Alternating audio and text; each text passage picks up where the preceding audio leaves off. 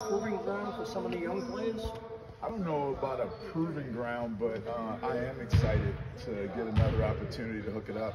And we don't get many opportunities to play. So much of college coaching is the off season.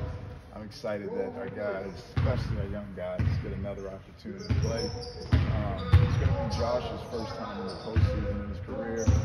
Ticket has played in one NCAA tournament. This will be his second postseason. So I'm really excited for our young guys get to play a ton of minutes. So guys like Galway and Rich Barron, more opportunity to Rich play, is more not going to play. experience. Rich sustained an injury the last game. He'll be out. Probably can play a ton. Yeah, guys like Corey, the more minutes they play, the better Play they a lot of get. them. They're kind of proving ground for their future in the program. An opportunity for him to play. Yeah. To play and keep getting better. Is Rich out for the whole tournament or just BC? Right now he's out for this game, and he'll continue to be evaluated. How about Devin? We're thinking about holding out Devin. He hurt his ankle and he's just nursing a lot of other nicks and bruises the last 2 weeks, so we're holding out. How much of that? How much of that is balancing his future opportunities? Well, you just want to protect him right now. He's not well, he's not healthy, so just want to protect him right now. How's the overall reception of the guys, I guess, just in playing in the tournament? They're excited to play. Basketball players like to play. I wish there was a rule in football where red shirts to play in bowl games. If it's up to, I would love that rule to be in basketball. I'd love for Eli to and Anton Bonka to play in this game, but it's different. I guess Anton's a little different, but Eli is a guy who would be great if he could play. Kim, is there something you guys can carry over from this tournament to next year? Yeah, I think so.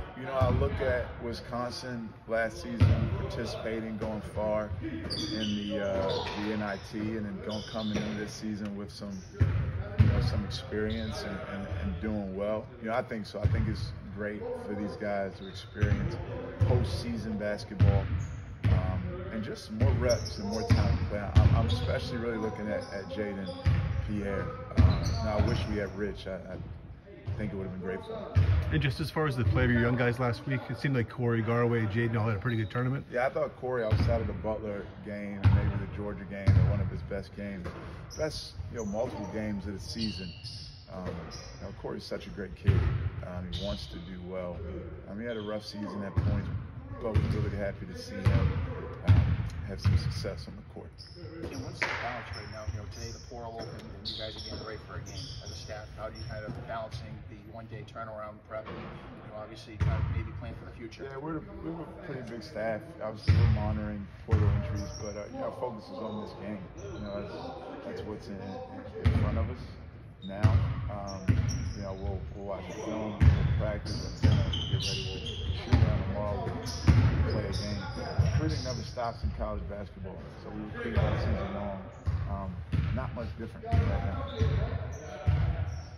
Portal opening today. A lot of people say they'd rather it be after the national championship. What's your take on that? Again, it's we just have to take what given to us. So we have to adapt and adjust and make it work as best we can. Anything you can take away? I think you went up against Coach Grant when you were at Mason. Anything you can take away from that game? Yeah, they played well. Personnel. They played well. They made a lot of tough minutes. Different team. Obviously a different team. But Quentin Post is an NBA big. Rebounds and shoots it. Scores inside. Jaden Zachary's a very talented guard. He plays really hard. He added some shooting. Mason Madsen. A really good team. Earl has gotten better each year at BC. More wins, declining in losses. They won 4 out of their last 5. I think he's done a great job.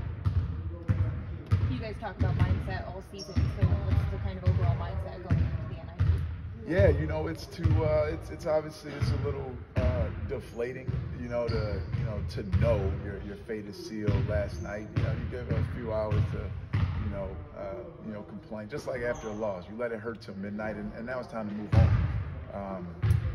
Yeah, because the most important thing is which team's going to come out tomorrow and want to be there. Our guys really, really want to be there.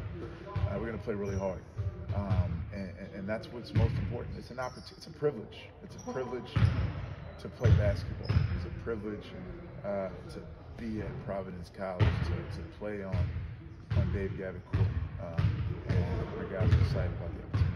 We'll give you the opportunity. Thank you so much.